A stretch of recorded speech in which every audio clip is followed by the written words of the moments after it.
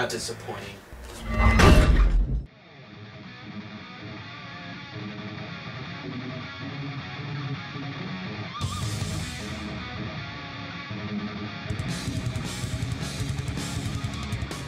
Today we are taking a look at the Rowney Black India ink. Now what makes this ink very special is that not only is it made by the same company that actually makes my current favorite ink, but this ink itself is actually available at Walmart for less than $4, which is very affordable and pretty different from the inks we have taken a look at before. We've had some $5 inks that are definitely a lot smaller than this. Now one thing I have to say is that Rowney, their inks are super high quality. I thoroughly love using them. And first off, I like the little simple look. I like that it's actually a glass inkwell, and I love the plastic top. There is no little eyedropper, which I prefer personally. Very nice looking inkwell. Like, this looks like a traditional inkwell, which is nice. And then one detail I really like that Rowney does is that they provide a picture of all the different stuff you can actually use their ink with. So you get a little brush, a dip pen, a fine liner, and of course an airbrush. Just a nice little detail that I absolutely love that they do. Now we're in an interesting situation as my expectations are extremely high because, however, I do understand that this is simply a budget ink because it's $4, it's at Walmart, you're not going to find it at Michael's. So I'm also getting a bit of, this is more for the everyman, this is more like a cheaper alternative. That's kind of the vibe I'm getting from it. But you know what? We're going to test this out because all inks become equal in front of the Batman sketchbook.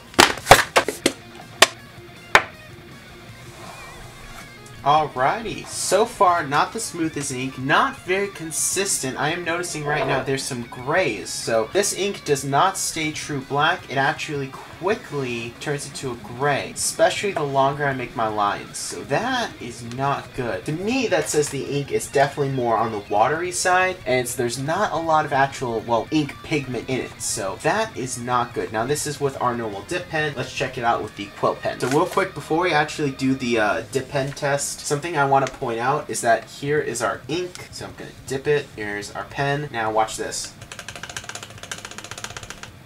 That did not turn black at all. That is not good.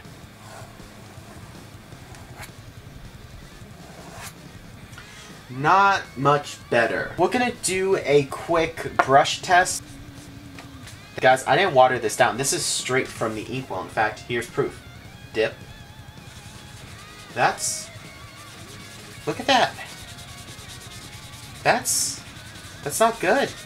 This is great. I'm curious to see if this is waterproof because it did not say it.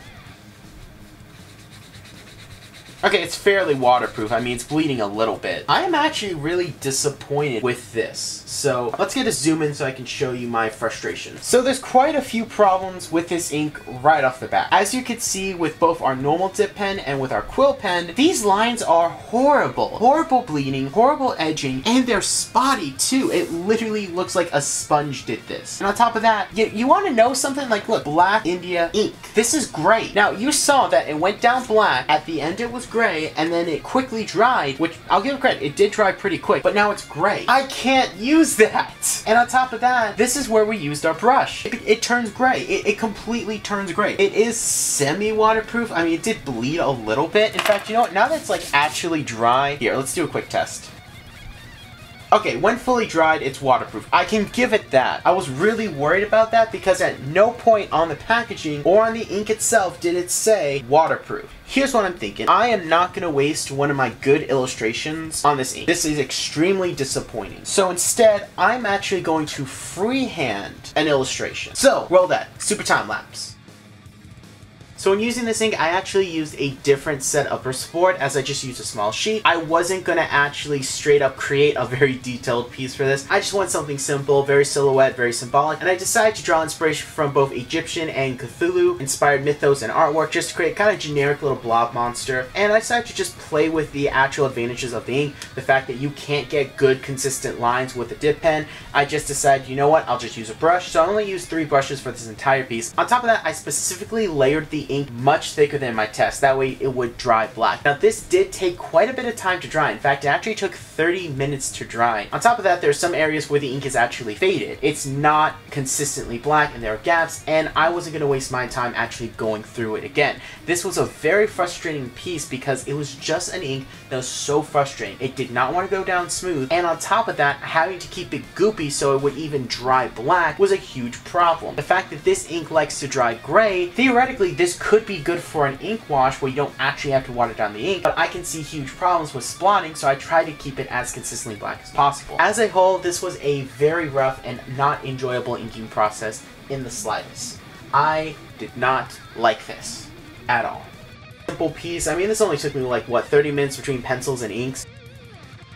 Kind of surprised the ink actually stayed black. I really gooped it on, as I mentioned before. Now, for those of you who are wondering, this piece will not be available on my Artstation account store. I personally feel like this piece does not reach my standard or level of quality when it comes to artistic pieces that I would sell to you guys. So this piece will not be available. However, still feel free to check out the Artstation account store. You'll definitely find a lot of awesome artwork that I know you guys will like. It's that first link in the description down below. Overall, this ink is garbage. Now, I wasn't expecting a lot for a under $4 ink. Come on, I expect something out of the company that makes my favorite ink. This ink on my scale of 1 to 10 earns a 2, way below average and just barely above garbage. The only reason it earned a 2 is because since it dries gray, I could theoretically see this being used to skip ink washes, though personally I wouldn't recommend it, as I would encourage you to actually experiment with different types of ink washes and different type of inking techniques, and that will help grow your art as a whole. And I was able to actually get one decent drawing, so it's not total garbage, it's just really bad and just barely above garbage. However, I would like to hear you guys' opinion. Do you guys think I was too harsh on this ink? Do you guys think that I was unfair? We have done a lot of different inks on the channel before, so I think I have the right to say that. I do have a lot of experience with different types of inks, but I still like to hear you guys' opinions in the comment section down below. Please also let me know what you guys think of the artwork, areas that I could improve on other pieces that I've done if you check out my gallery. And on top of that, how would you do this piece, doing more Egyptian, Cthulhu, Lovecraft inspired? I'd love to hear your guys' opinions. But with that said, I'm J-Rod, BATTLEBRAWLERproductions. I draw power in my own soul, and today I inked with complete garbage. Luckily, my soul still ain't garbage.